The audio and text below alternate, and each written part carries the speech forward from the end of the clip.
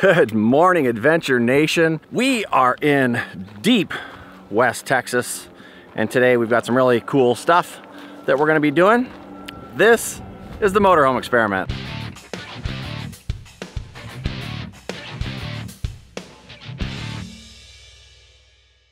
Okay, so we are in Langtree, Texas.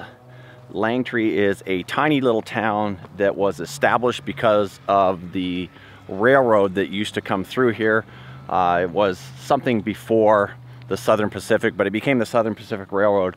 And the railroad rerouted in the 1920s and it killed the town. Now what this town is really known for is Judge Roy Bean. He's the guy that kind of put it on the map, and Judge Roy Bean is known as the law west of the Pecos. And we're about to go out and check out his museum right now. It should be cool.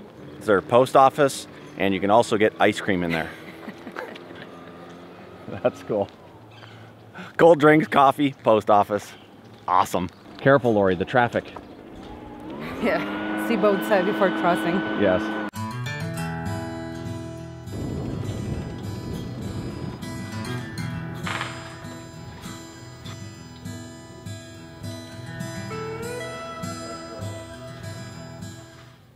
Good morning. Good morning. How are y'all doing? Good. How you doing? How are you? Okay, well, I must say we just spent a half hour in there with the gentleman at the counter at the Judge Roy Bean Museum, and I think I want to move to Texas. Oh my God, so much great information about Texas. Gang, we have got so much to bring you, and what this gentleman just showed us, we're going to have so much other information that we're going to be able to share with you guys, and places that we're going to take you that probably most tourists don't go because of this gentleman there. He's so excited about his state and what's available here. Now, he's a birding guy, so he did a lot of his stuff was based on birding, but he also gave us some just great information on all kinds of places to see. So we're fired up and we're excited about what we're going to see here in Texas. Ready? Ready. Let's check out Judge Roy Bean.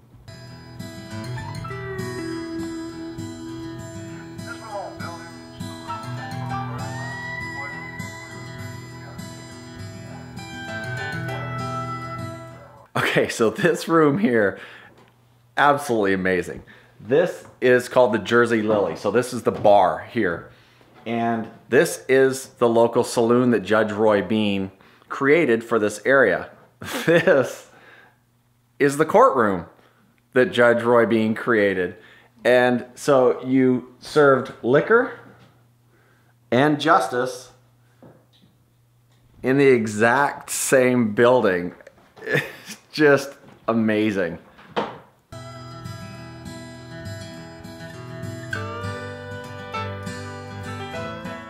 This room here is the billiard hall. So there used to be a pool table in here where they played billiards. Judge Roy Bean died in this room right here on March 16th, 1903. And then he was buried down the way in Del Rio. But this room is where he passed, so kind of creepy.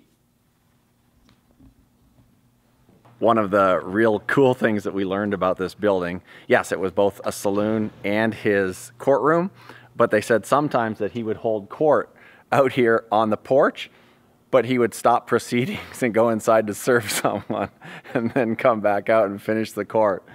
That's cool. That's funny.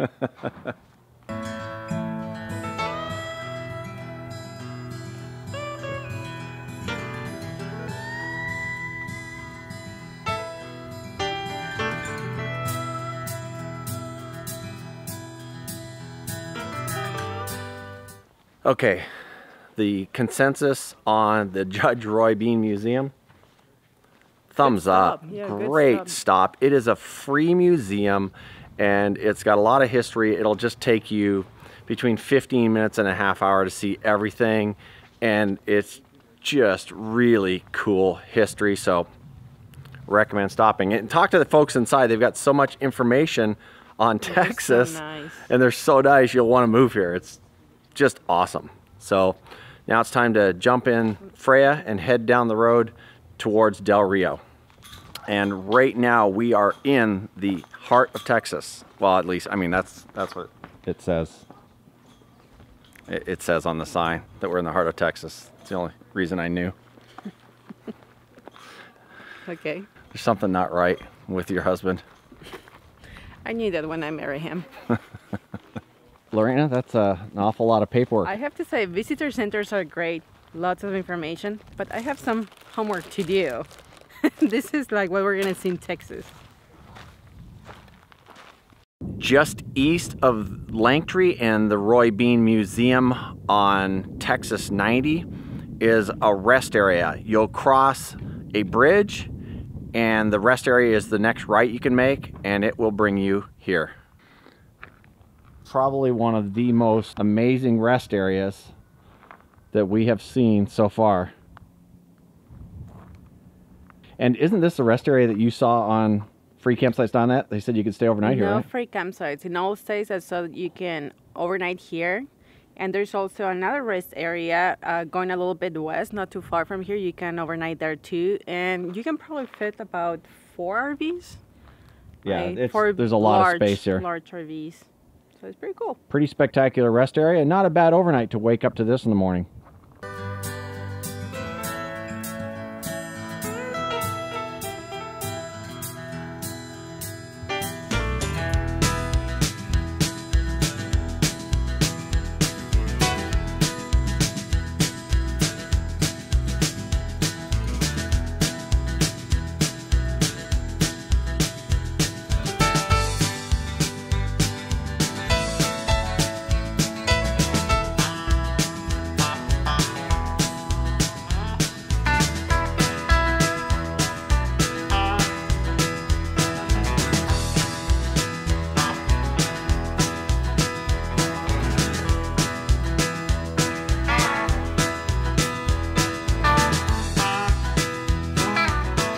We made it into Del Rio, and we're going to be spending the night at the lovely Walmart Auto and Tire Center, where we are going to get the front tire on Lorena's car replaced. Actually, we're going to have a pair of them replaced here at Walmart, but they don't have the tires we want, so we have to wait till tomorrow. No problem. We just stay here for tonight.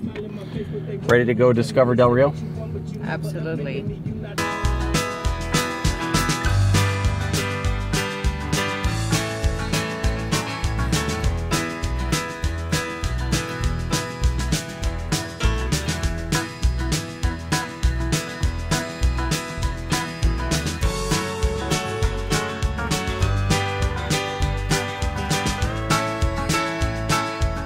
Good morning. We're still here at Del Rio. We're at the Walmart Supercenter here where we stayed overnight. We're waiting for a tire to come in for the Edge. Actually, we're waiting for 2 tires to come in for the Edge. They're supposed to be here at noon. So we're gonna go do a little adventuring today.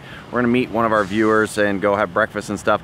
I wanna say that if you're overnighting here in Del Rio, the Walmart here, look, check this out. I've never seen this before. These are all spaces for RVs. There's 8 spaces specifically for RVs. We were one of only 2 RVs parked over here last night. I guess most people don't even know it's here. I've never seen this before, but it's really convenient for an overnight stay. We're gonna go do some breakfast and check out Del Rio until the tires come in. So we're here in downtown Del Rio at the Whitehead Memorial Museum. We're gonna check this out. We've got some history here of Del Rio, and looks like a really cool building.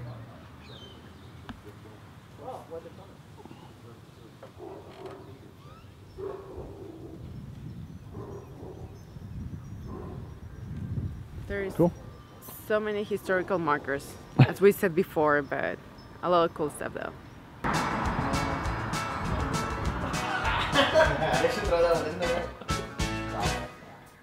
Hey guys. This is the way this used to look back in the day. Pretty cool. Okay, Lori's out here somewhere.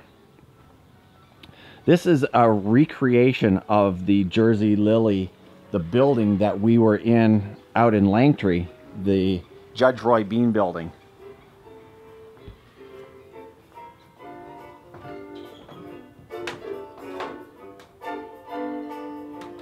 Kind of a little bit smaller scale, I think, but pretty cool.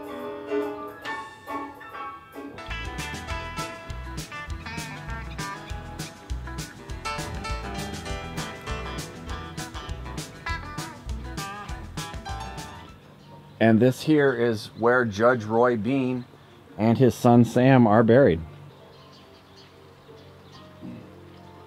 And I don't know if I mentioned this the other day. He was known as the hanging judge, I think, because of his harsh sentences and things like that. But I don't think he actually ever hanged anybody, so that's kind of strange.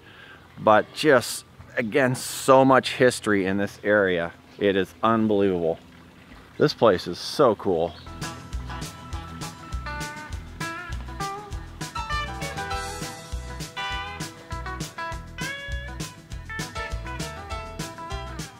This bed was used in the filming of the movie Alamo. It was given as a gift to John Wayne's daughter. It's kind of a cool example of an early log cabin. 225 square feet of living space. And look at everything that you could possibly need in one space. Although, that bathtub, I don't know about that one. You know which ones were the early days composting toilets? Here they are. Also separator. One for number 1, one for number 2. A 2-holer. Wow. This was a deluxe model. Deluxe model. Just imagine being out on that old Maverick Road where I got a flat the other day with this thing. It's not like you could just call AAA and they would come help you out back in the day. I think you were pretty screwed.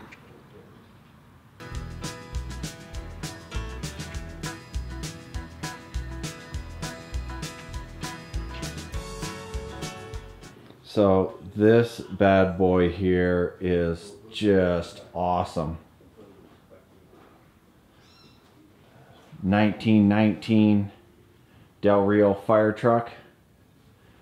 And I got to show you guys this. This thing is chain driven. Look at that up under there. How cool is that? Wow. That is a cool piece.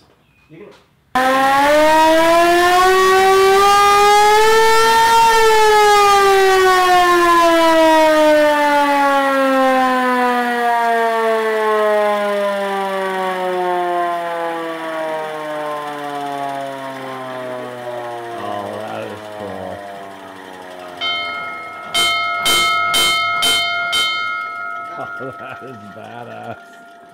Okay, I don't know a whole lot of stuff, but I did not know that there was this many types of barbed wire fence. All the different types of wire that are used. And I thought, man, that's a lot of wire. That's a lot of different barbed wire fences, right? And then I came around the corner.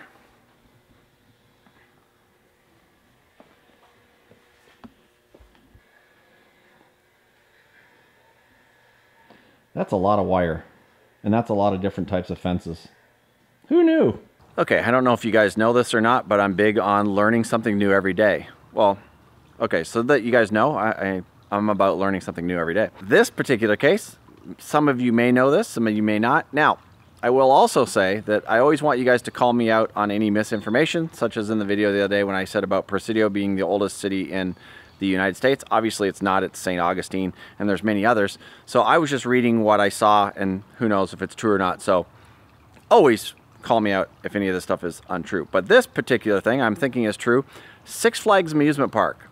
I'm assuming it originated here in Texas, because here is what the Six Flags are all about.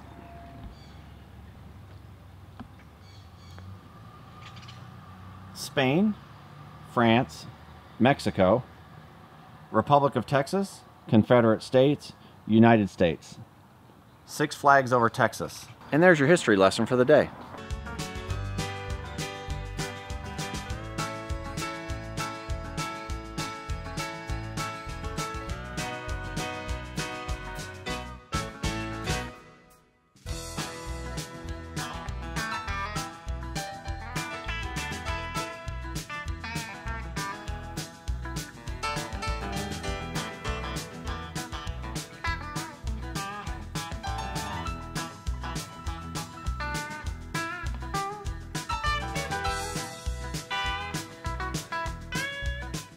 We are now here at the Valley Verde Winery, and I love their sign here. I assume they're talking about that tree right there.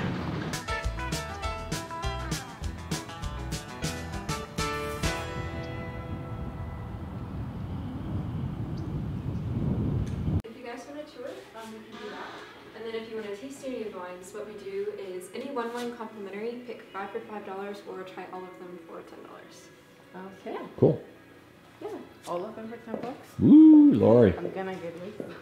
So, Bird Valverde Winery, we are actually the oldest winery in the state of Texas. We've been continually operating since 1883 under the same family. So that is 4th generation. Oh, very cool. Amazing. Yeah, so we were founded by an Italian immigrant, Frank Quaglia. At the time, he came to the United States and Mexico. The Mexican government was kind of draining the land around Mexico City because it was traditionally very swampy. And they were trying to sponsor people to come over and do agricultural work there, because kind of, you know, make it a little more fertile. He ended up in San Antonio and was really just looking for a place where he could settle and embrace a family and he was a farmer, so he wanted to grow crops. At the time in Del Rio, they were building the irrigation system off of San Felipe Springs. So what they did is he took the train to Brackettville, which was the furthest it went at the time, and then a cart here, settled here, raised a family. This was the original 15 acres of land that he actually settled on. He rented and then later purchased from one of the matriarchs of Del Rio. We're here at the Valverde Winery, and Lori's getting her drink on. Actually, it's her wine tasting on. It's wine tasting, yeah. You don't know what you're doing, just drink it. Thank you, Paul.